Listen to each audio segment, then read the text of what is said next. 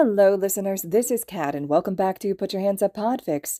This will be the continuation of Fellow Feeling. This will be Part 3, Chapter 3, entitled Damage Control. Coming back from being knocked unconscious is never a pleasant experience. Shouta doesn't know what it's like for other people, but for him, it's always a steady, painful progression, like water trickling into a rusted bowl, each splash disturbing the surface and rippling, adding slowly to the puddle until it overflows and his eyes snap open, consciousness flooding back all at once. This time is different. This time he awakens sluggishly, like the normal trickle of water has been reduced to a lethargic drip, taking so long to reach the top of the bowl that he begins to worry that he might never wake up. But of course he does. The pain won't let him drift away a second time. The pain. As he floats towards awareness, his body screams. His right arm is throbbing like it's been crushed, so agonizing that it's almost numb, and he can feel a tender lump at the back of his head where he'd smacked it against the wall. Definitely a concussion.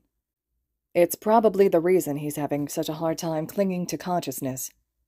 But he doesn't have time to be unconscious anymore, he thinks, somewhat hysterically. Something is wrong. Something is wrong.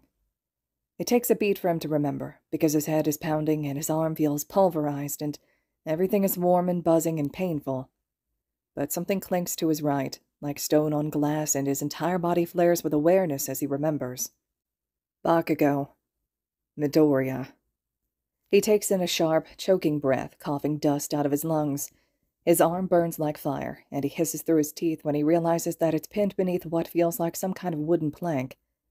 Luckily, it's light enough to shift with his good arm, and he dislodges it with an admittedly agonizing but manageable push. Something clatters somewhere off to his side, and he opens his eyes. Dark. It's so dark. Because his mind is running a bit slow at the moment, it takes him a beat to realize what's happened. He's been buried. The industrial complex has collapsed on top of him, on top of his students, and he's currently lying beneath what's probably several tons of concrete and steel. It's a miracle that he hasn't been crushed.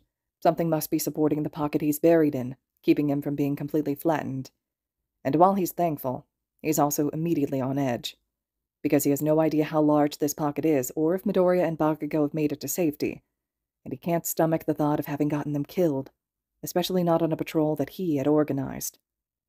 He desperately hopes that they've managed to survive the building's collapse, but even if they have, he winces, remembering with vivid clarity the moment those dripping claws had sunk into Midoriya's sides, leaving behind a set of deep, deadly gashes.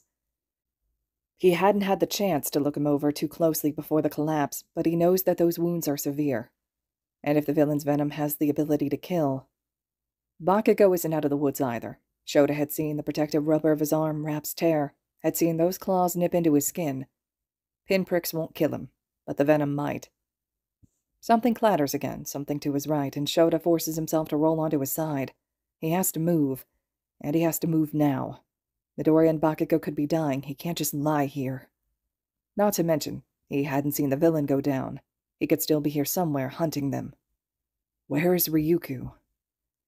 As his eyes adjust to the darkness, he realizes that he can see, at least a little bit. There must be light filtering in from somewhere, just enough for him to be able to see the silhouette of his good arm when he raises it in front of him. Another clatter, a low groan, hoarse and gravelly. Shouta struggles to his knees, looking in the direction of the noise, as if he'll be able to pinpoint its source through the murky darkness, and is pleasantly surprised to find that the pocket he's buried in isn't as small as he'd thought. In fact, it seems like it extends quite some ways. When he reaches up with his good arm, his fingers just barely touch the jagged ceiling. Not enough room to stand, but enough to shuffle on his knees. It'll have to do. He moves in the direction of the clattering, keeping low and quiet. It's possible that the villain is the one making all that noise, and he doesn't want to alert him to his presence. But as he draws closer, he hears a quiet curse and the pop of a tame explosion, and he lets out a relieved breath. Bakugou. There's an undignified yelp, then shakily. Aizawa-sensei. Shouta frowns. Bakugou's voice is trembling, his breath low and ragged, sounding as if he's just barely holding back his panic. It's unlike him, because even though he knows that Bakugou is far less confident than his friends might believe, Shouta has never seen combat scare him like this. Even when he'd been captured by the League, He had been able to stay calm and rational long enough for the pros to arrive. But now... "Are you injured?" Shouta presses because he knows something must be wrong. Another breath, choppy like he's having to struggle to take in air.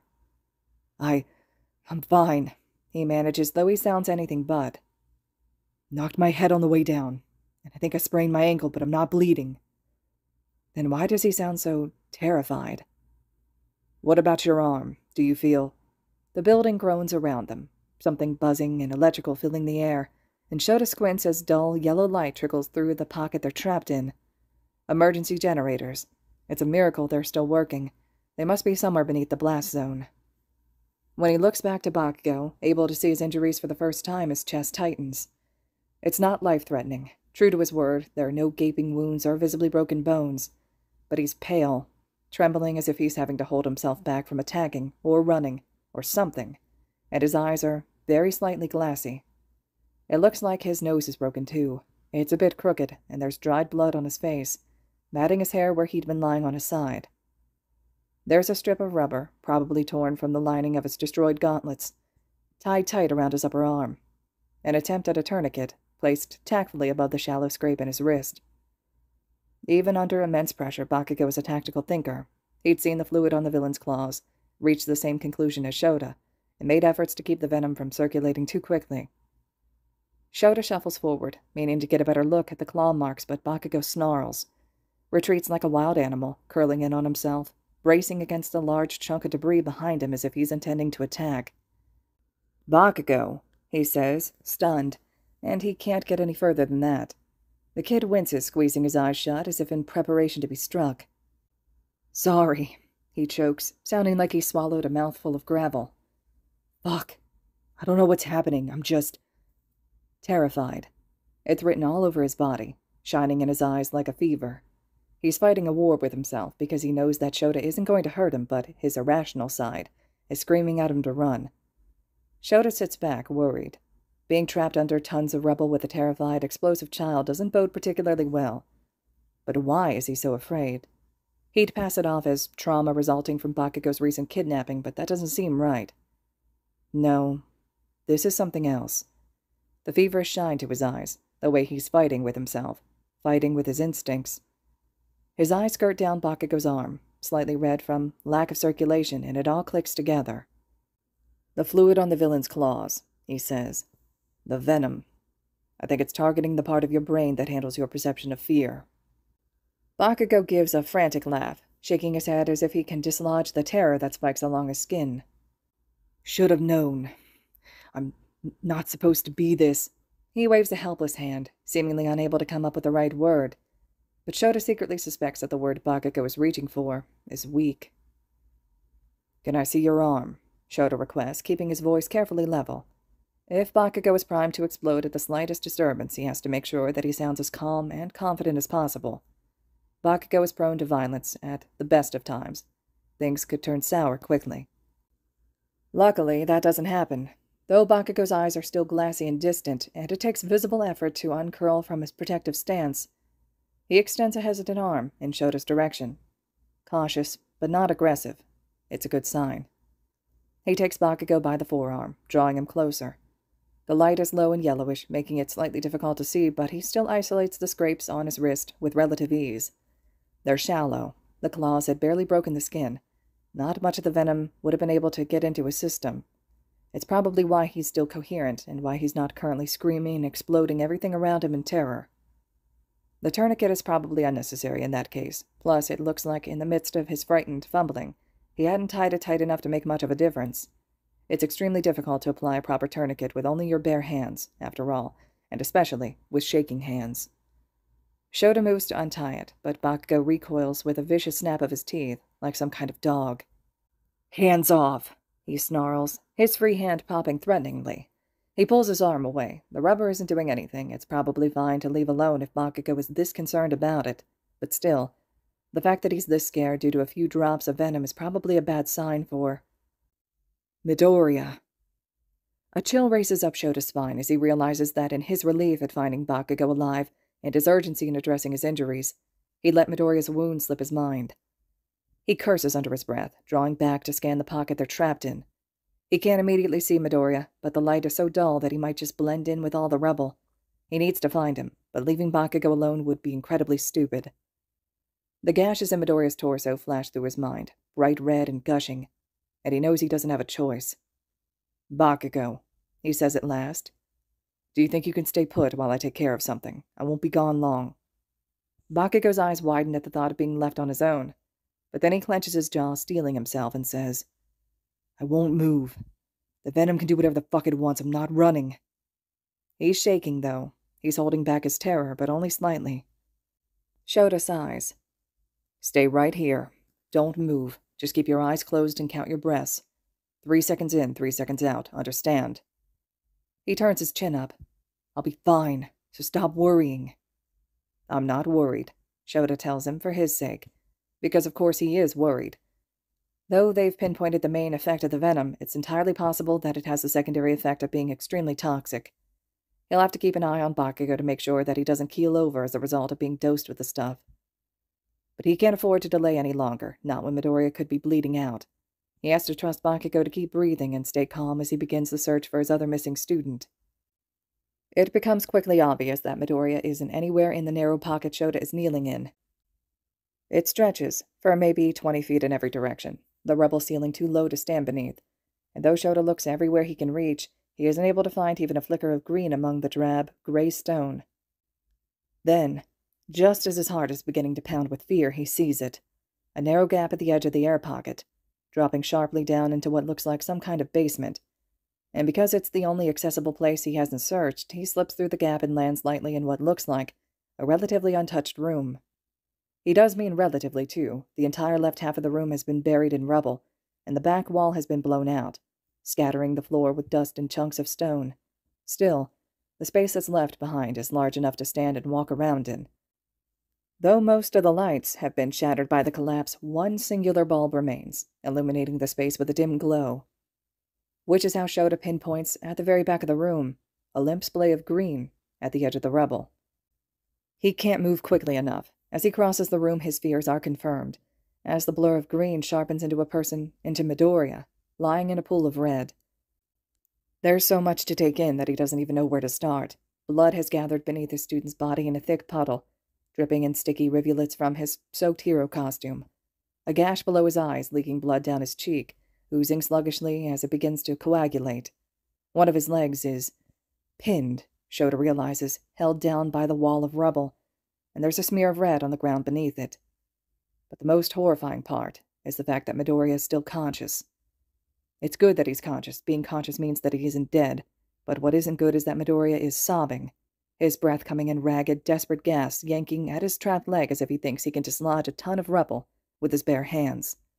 Every movement sends another pulse of blood dripping from his sides, joining the sickening puddle beneath him, and Shouta goes cold all over as he realizes that the kid has lost a lot of blood. Too much blood. "Midoriya!" The kid screams, lashing out with an arm and punching with frenzied terror in Shota's direction. Wind pressure shoots violently through the tiny room, and Shouta has to jump to one side to avoid a chunk of debris that dislodges from the ceiling as a result. His broken arm screams at the motion. Above him, something groans, some bit of steel or concrete, and his heart leaps. He erases Midoriya's quirk just before he throws a second punch, remembering, right, if Bakugou is having a hard time containing his fear with just a few drops of venom in his bloodstream, Midoriya must be beside himself. He's probably not even coherent. "Dad?" whispers Midoriya's soft, delirious voice in the back of his mind, and Shota's stomach makes a concerted effort to send that morning's breakfast back up his throat. Midoriya lashes out again, seeming confused that his quirk isn't working, and something cold drops in Shota's gut, like a stone, as he realizes that his suspicions had been correct. The kid doesn't know where he is, what's going on, or even who Shouta is. All he knows is that he's terrified and in pain, and he's trying to free himself. But he's also bleeding out, his every movement forcing more and more blood from his wounds, and Shouta can't afford to wait any longer to get this under control. He takes a step forward, and Midoriya whimpers and thrashes like he expects to be killed. Shit, this is going to suck. "Okay, Midoriya," he says, breathless. "I'm going to have to pull you out of there and bind your injuries. I'm not going to hurt you, so do you think you can stay calm?" Nothing. His eyes are blank. Shouta drops to his knees, shuffling until he manages to catch Midoriya's wrists in his hand as he lashes out at him, which is good. He can restrain him like this, but he can't restrain him and apply pressure to his wounds, especially not with a broken arm. Midoriya whines when he feels Shota's fingers curling around his wrists, yanking with what little remains of his strength. "Don't!" he begs, almost hysterically. "Please, I can't take this, not again." Hard in his throat, Shouta holds Midoriya's arms firmly, refusing to let him thrash so hard that he hurts himself. His struggling is restrained now, reducing his blood loss, but he can't do anything about the gashes in his sides like this. He has to calm him down, at least for a moment. Tucking both of Midoriya's wrists under one arm, he taps lightly at his cheek. "Midoriya," he tries again. Then, "Izuku." And when that too gets no response, he goes out on a limb and tries, "Deku." At the sound of his hero name, Midoriya stills slightly. His eyes are high and bright with feverish terror, his skin pale from blood loss, and he stares sightlessly up at the man looming over him. His breath hitches, like he is trying to put something together, but he doesn't speak. "I need to treat your injuries," Shouta says, loud and deliberately slow. "You have to stay still." Midoriya blinks at him, but he doesn't seem to understand what he's saying. They don't have time for this. Shouta takes advantage of the moment of stillness to unwind his capture weapon from around his shoulders. It's not ideal. Without this, he's as good as defenseless against that villain. But it's strong and absorbent, and there's a lot of it, and right now it seems like the best substitute for a bandage. Taking a chance at being punched, Shouta releases Midoriya's arms and forcibly tilts him halfway onto his side, as far as his pinned leg will allow. He expects to be attacked immediately, but instead Midoriya's breathing grows shallow and pained, and he sniffles, like a little kid, tears rolling down his face and mixing with the blood drying there to form a sickening wash of pink. And Shouta realizes with a wave of nauseating dread that the blood loss is taking its toll. He has no idea how long it's been since the building collapsed, and Midoriya has been bleeding freely for all that time, so delirious that he'd been more concerned with freeing his leg than applying pressure to the life-threatening wounds in his side. And now, with that dark, horrific puddle only growing beneath his body, he's beginning to weaken. Moving in quick, desperate motions, Shouta loops his capture weapon around Midoriya's torso the best he can with only one intact arm. He pulls it tight, prompting a pained gasp, and winds it as securely as he can around what he can see of the wounds. He doesn't have time to get a better look at them. He has to get the bleeding under control now. He just hopes that this will be enough to keep him alive until they can get out of here. By the time he finishes binding the wounds, Midoriya is trembling and silent. For a moment, he feels slightly reassured, thinking that the kid has snapped out of it enough to recognize that he's trying to help him. But then he sees the silent tears dripping from Midoriya's eyes, the resigned, almost blank expression on his face, and he realizes that things are even worse than before. Midoriya is waiting to die, waiting for Shouta to kill him. It's been a long time since Shouta has so much as felt the urge to cry. But as Midoriya lies there, pinned and bleeding and terrified, the tug in his chest is almost unbearable. At the other end of the room, bits of stone clatter down from the gap in the ceiling. Shouta whirls around, ready for a fight, and sees, "I told you to stay put." Bakugou hits the ground with a huff, backing himself into a corner just long enough to assure himself that the room is safe. "Heard screaming," is his explanation, his eyes flicking from side to side. "And there was a huge rumble, like an earthquake. Did you find—" Then his eyes find Midoriya, and he goes white as a sheet. Shouta isn't sure what he's expecting. Yelling, screaming, panic. None of those reactions would have surprised him, not with the venom currently filtering through Bakugou's system. But what he doesn't expect is for Bakugou to slide down the wall, hitting the ground like he's seen a ghost, overcome with silent horror. Swallowing hard, Shouta turns his attention back on Midoriya. He's breathing but barely conscious, eyes rolling beneath their lids. He has to get him out from under that pile of rubble. If Ryuko arrives with paramedics, they'll need to begin treatment immediately. Midoriya can't spare the precious few minutes it would take to dig him out. And if the building continues to collapse, jostled by their efforts to excavate the debris, Midoriya could be crushed with no hope of running away.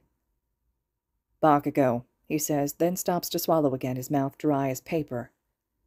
"I need you to help me pull Midoriya free." And the answer is a simple and resounding no. He barely stops himself from imploding then and there. "I know you don't get along with Midoriya, but he could die if you don't help me get him out of here. So put your petty feud aside for 1 second and help me lift this. Bakugou tenses, curling back as if in preparation to attack whoever gets close to him.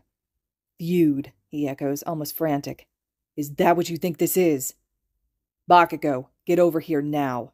He jolts, and Shouta immediately regrets being so harsh. He is still under the effects of the villain's quirk, after all. But Midoriya is barely clinging to consciousness, and they need to get him out from under that mountain of rubble before he becomes unresponsive. Bakugou approaches stiffly, like he's forcing himself to move. He's looking everywhere but at Midoriya, like the sight of his classmate is too much to bear. Shouta will deal with that later. My arm is broken, so you'll have to lift the rubble. As soon as you lift it high enough, I'll pull Midoriya free. Bakugou releases a shaking breath. Shit, he whispers, so quiet that it's barely audible. Then he nods, desperately avoiding looking directly at his classmate's injuries as he kneels beside his pinned leg. He wedges his fingers beneath the rubble and tests its weight. Okay, I can lift this. Ready? He nods, curling his good hand in the front of Midoriya's costume. Ready. There's a pause as Bakugou breathes raggedly, trying to steel himself. Then he heaves, using what remains of his strength to push up against the rubble, and Shouta has to move quickly. There's a split second when the weight lifts, when Midoriya's expression twists with pain, and he pulls him out of danger. The wall of rubble groans as it's set back down without Midoriya's leg to sit atop, threatening to topple over, but it doesn't, and Shouta is quick to drag his injured student out of the range of the potential collapse, leaving a long, bloody trail in his wake. By the time the dust settles, Midoriya has gone completely limp. For a moment, Shouta panics, thinking that the trauma had been too much, that he'd succumb to his wounds. But then he feels his pulse, high and reedy and distressed, thrumming against his fingers, and he relaxes just slightly. It looks like the bleeding has slowed.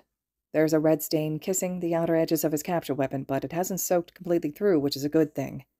His leg also looks better than he'd expected. It's scraped and bruised, possibly fractured, but it's not broken. But that doesn't mean he's safe, far from it. Regardless of whether or not the bleeding has slowed, he's still bleeding, and he's lost enough blood already to put his life in danger. Between that and the venom coursing through his veins, the situation is dire. He has a decision to make, Shouta realizes. He has no idea how deep they're buried, or if Ryuko knows what happened. He doesn't know where the villain is. He doesn't know how much time Midoriya has, or how his body will handle the massive amount of venom in his system. He doesn't know anything, and now he has to decide what to do. Should they stay put and wait for help, or should they try to find a way out? All of his field training says that he should stay right where he is and wait for extraction. The best way to be found is to stay put, after all. But when he looks at Midoriya, unconscious and losing blood quickly, he isn't sure they can afford to wait. Moving him would be extremely dangerous, enough to jostle his wounds and increase his bleeding, perhaps to the point of death. But is taking the risk better than just waiting here while he bleeds out? He wishes he knew where Ryuko was. Sensei, comes a hoarse voice from behind him, and he turns to see Bakugou staring determinedly at the ground. Is he... Shouta purses his lips. He's alive. It doesn't seem to make Bakugou feel any better. He drops to his knees with a huff, burying his face in his hands, and trembles silently as the venom continues to do its work. And as he looks at him, looks at Midoriya, he feels the responsibility of their lives settle across his shoulders more heavily than ever before. He's the reason they're here. He'd taken them on this supposedly safe patrol so they could deal with their trauma in a healthy way. And now here they are, terrified and injured, and Shouta isn't even sure that Ryuko knows they're buried. After his many years of hero work, Shouta knows better than to blame himself for things he can't control. He knows this isn't his fault, not really, but still. Bakugou gives a hysterical laugh, tugging at his hair. Stupid, he mutters, though Shouta isn't immediately sure which one of them he's talking about. Stupid, stupid. Should have known that this would happen sooner or later. Shouta doesn't ask him to clarify. He has bigger problems right now. But somewhere in the back of his mind, Midoriya's voice whispers, Not again. And he wonders. He lays a few fingers on Midoriya's wrist, gauging his pulse. It's extremely fast. Dangerously fast, even, fluttering like hummingbird wings against his fingers. Probably means that he won't be unconscious for long, that the fear is keeping him from slipping under too deeply. He wonders if Midoriya will be more coherent when he awakens, if the venom will have worked its way through his system, but he doubts it. Bakugou is clearly still being affected, and there's only a few drops in his blood. For all he knows, Midoriya has received a lethal dose. Fear can kill a person, can it? Make their heart beat so hard and so fast that it just gives out. And Midoriya's pulse is so quick, between that and the blood loss. It's a race against time. They have to get out of here. Bakugou, I want you to look for an exit point. Shouta orders, because it'll both keep him distracted and give them a shot at escaping from beneath the building. It doesn't have the intended effect. Bakugou goes tense and drawn as a live wire, eyes flicking between Midoriya and the rest of the room. And Shouta realizes he doesn't want to leave Midoriya. The realization is confusing, to put it lightly. Bakugou can't seem to bring himself to look at his classmate for more than a moment, his fear so great. Why wouldn't he want to get as far away as possible?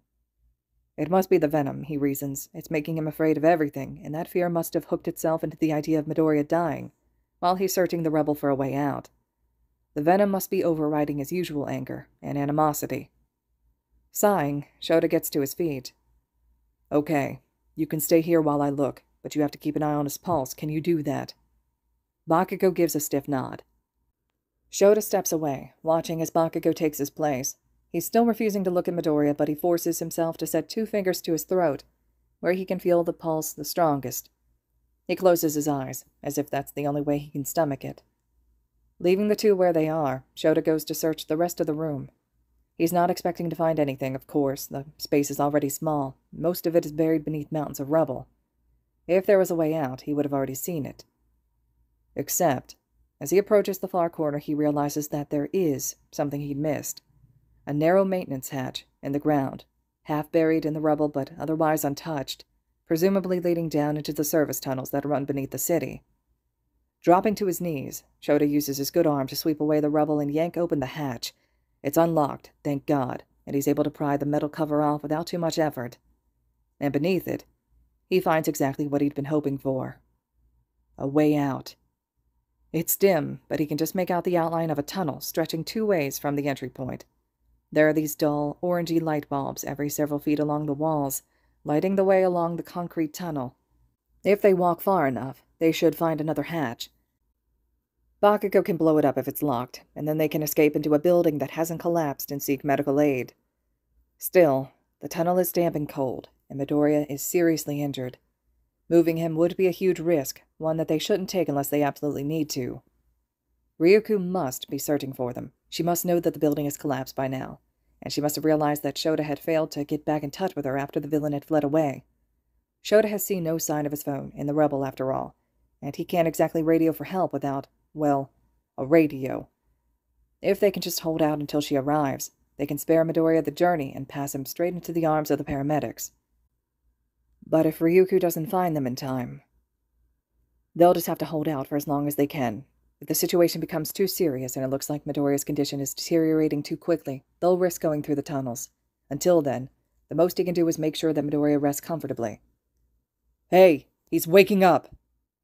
Already. Shouta steps away from the hatch, hurrying back to where Bakugou is gripping Midoriya's wrist. He'd expected Midoriya to awaken soon, but this is extremely fast. The fear must be jolting him awake. You should stay back, Shouta cautions as Midoriya starts to stir, his breath quickening. He tried to attack me earlier.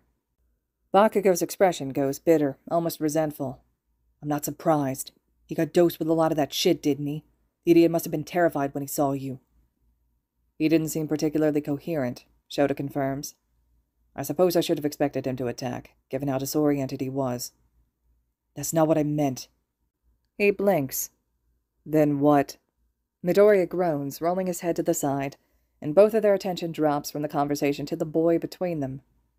Get back. Shouta tries just one last time, but Bakugou bares his teeth like a wild animal and digs his heels in, refusing to look at Midoriya but refusing to leave. What is with these two? Midoriya makes another noise, low and hurt, and tries to roll onto his side. The pain in his sides must stop him, though, because he falls onto his back with a gasp. Any other time, Shouta would try to talk to him, steady him as he regains consciousness.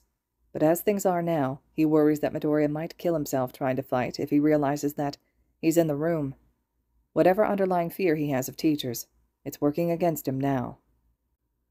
Shouta can see it, the moment the fear begins to take over again.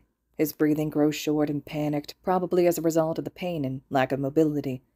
and he gives this heartbreaking whimper as he tries again to roll onto his side. Bakugo's teeth snap into his bottom lip at the sound, expression creasing painfully. He says nothing, eyes fixed determinedly on the wall, but Shouta can tell that Midoriya's fear is making him afraid too, a feedback loop with potentially deadly consequences. He has to get control of the situation, now. Bakugo, he begins, trying to be quiet, but it doesn't matter. The instant Midoriya hears his voice, it all goes to hell. He barely erases Midoriya's quirk in time, one of the kid's fists flying in his direction without restraint. If not for the quick erasure, Shouta is sure that Midoriya's arm would be shattered. But erasing his quirk makes him go ballistic. Midoriya cries out in a mixture of terror and pain, flailing as if he can throw off his invisible attacker. And he's going to open his wounds again, damn it, but Shouta can't do anything without... Bakugo's hand lands on Midoriya's chest, shoving him back down almost viciously, and Shouta is horrified, waiting for the inevitable snapback of terror and violence, but it just doesn't happen. It doesn't happen. Deku! Bakugo snarls, finally looking directly at him. Calm down. Midoriya's breath catches in his throat. His arm flies up, grasping at the finger snarled in the front of his costume, but Bakugo doesn't flinch as jagged, bloody fingernails cut into his skin. Bakugo shoots a venomous look in Shota's direction. Return his quirk, he says, low and serious. Then when he hesitates, I said, return his quirk, you idiot. He could bring the building down. I'm not risking our lives just because You're making him panic, is the furious response. The last thing he needs is to think he doesn't have a quirk. Give it back. He gives it back. Midoriya slumps, gasping like a great weight has just been lifted off of his chest. And though Shouta coils in preparation to erase his quirk again, recognizing the telltale crackle of energy atop his skin, he never gets the chance. Bakugo grips Midoriya by the shoulders, forcing him to look directly into his face and snarls. Deku, so help me God, if you throw another punch I will blast you through the wall. Sit the fuck down and shut the fuck up. Midoriya blinks, then in a wavering, terrified voice. God, who the fuck else would it be? If you keep using your quirk, you're going to bring the rest of the building down on us.